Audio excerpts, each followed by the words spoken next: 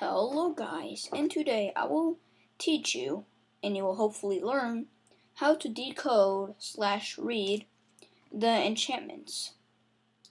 Before I start, I just want you to know that this does not tell you what enchantment you will get. So, I just think this is a fun, cool way to turn these random letters into English, or maybe your language, probably English if you're watching this video. So let's learn how. From the way I have it, it only works if you have a texture pack. But it's easy because I have a link down in the description of how to get a custom resource pack, which is the default. So, right now I have this resource pack, not the default. And you see I can't read anything. So, let's learn how to do it. First, you want to go to your Minecraft folder. If you do not know how to do that, for the Windows, you go into the search button, that should be right here, and you type in % app data %. Then you want to press enter, and there should be a folder saying roaming, or you should already be in that folder. Then you want to click on the .minecraft. And for the for Mac users, open up Finder and go to library, application support, and then Minecraft. Now I have a very messy Minecraft folder because I do a lot of mods and weird stuff like that. So yours might be a little cleaner, but you want to find the resource packs folder. You want to open it, and you want to open up the resource pack. Then you want to go to assets, Minecraft, and this also works with other texture packs too. And now you want to go to textures, and when you're here you want to click on the font. This folder has a lot of things, and I think what they mostly are, yes, they are just the other languages. So as you see, this is other languages that I don't understand. But these three, I know, this one's already not English. These three are all already English. So if you look at the first one, this will look familiar if you do a lot of enchantments. It is the alphabet, I guess, in Enchantments, which is the galactic alphabet. Actually, it's from a game, I believe.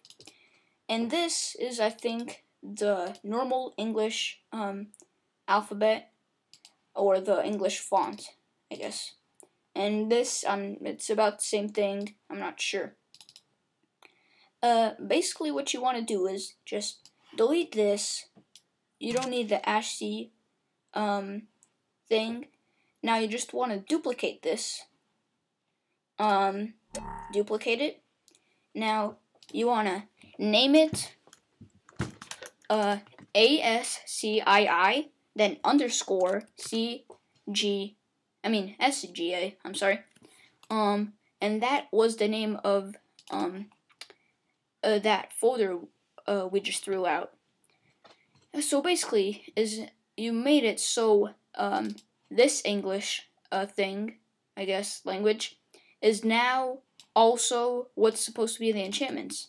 So you've basically replaced the old enchantments folder, or file, I guess, with English. And now if you want to do it with other languages, I think you just copy, like if you want, I'm sorry, I'm not sure what language exactly this is. I think it's like special characters. But if you want that, you might have to copy it into, you might have to duplicate it and just name it ascii underscore SGA. That name is very important. So now let's go back into my main world. And hopefully, once we enter this and put our sword in here, you see, we can read this, and it does not make sense at all. That's the fun of it. So let's enchant my stuff. If you want to know how to do this, this enchantment room, I will hopefully have a link in, like an annotation or a link in the description, for maybe a tutorial or a showcase. I actually haven't uploaded that video yet. But just let's see. Hold on, we want 15. Air, darkness, grow, something. Sharpness 4, knockback 2, not bad. Grow, bless, and begin. Fortune 3, not bad. The fire, water hue, that is a very interesting name. For efficiency 4, that's good. And humanoid, spirit, undead, light. That is very interesting. Spirit and light kind of go together. Humanoid and undead is weird. And we got a beast of an axe. So yeah, thank you so much for watching. Please follow me on Twitter. That stuff will be down in the description, and please leave a like if you enjoyed it, and if it worked, maybe. If you have any problems, just tell me. I did my best to also show how to do it on Windows, which is not that hard. And yeah, if you really enjoyed it, please subscribe and check out my other videos. Thanks for watching.